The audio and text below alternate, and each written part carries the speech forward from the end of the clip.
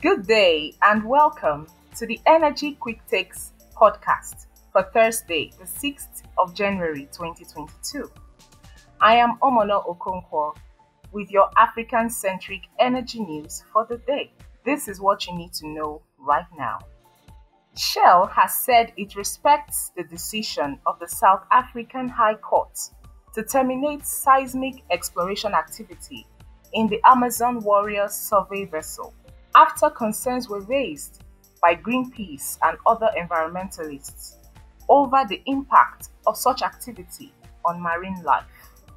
The African Energy Chamber has called upon African states and the private sector to establish energy banks, which will focus on funding African energy projects.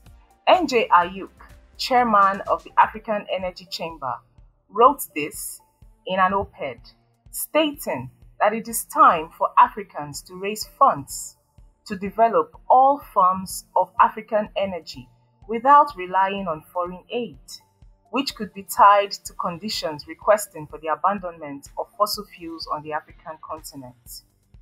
FAMFA, Seplat, and Sahara Group are some of the Nigerian energy companies that are reportedly prepping to submit bids by January 31 for Shell's Nigerian onshore oil fields in a sale that could raise as much as $3 billion USD.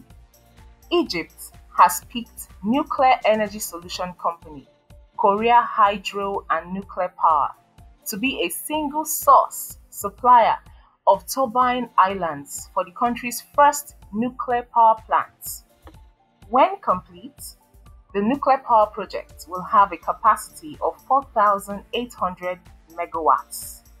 The project will cost 28.75 billion USD. Russia will finance 85% of the funding, while Egypt will provide the remaining 15% in installments.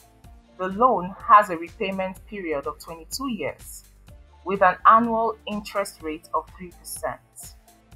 The recent proposal by the European Union to label natural gas as green has been commended by some stakeholders in Africa. For Africans, energy security and economic prosperity are paramount to preserving livelihoods and guaranteeing energy access for millions of people. The continent's energy leaders are pushing for the right to explore all energy sources due to the fact that the continent contributes about 3% to CO2 emissions. And that's it on Energy Quick Takes this Thursday. We thank you for listening and do have a great day. I am Omono Okonkwo.